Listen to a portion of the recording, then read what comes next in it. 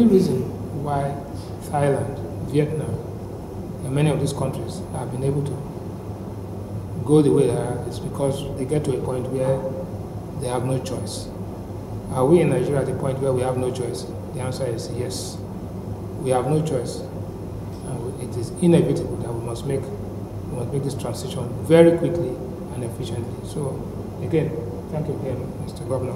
I think I've raised these issues because we are totally committed to this project. This is a very critical document for us because we just must diversify the economy of the state. And we're just too blessed not to take advantage of our endowments. It would just be catastrophic for us. So all aspects of government must work for this too. So this plan is not just a plan for an agency, it's a plan for us as a government.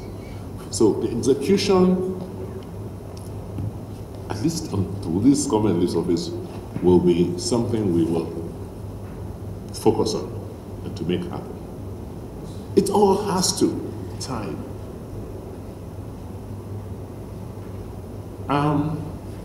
So I want to thank the team that has put this together and to say that this is just the beginning of a process, and each agency of government must contribute, because we can't finalize a plan, we can't execute if you do not know what that other agency is doing, and put it in the plan and show it to those who are coming.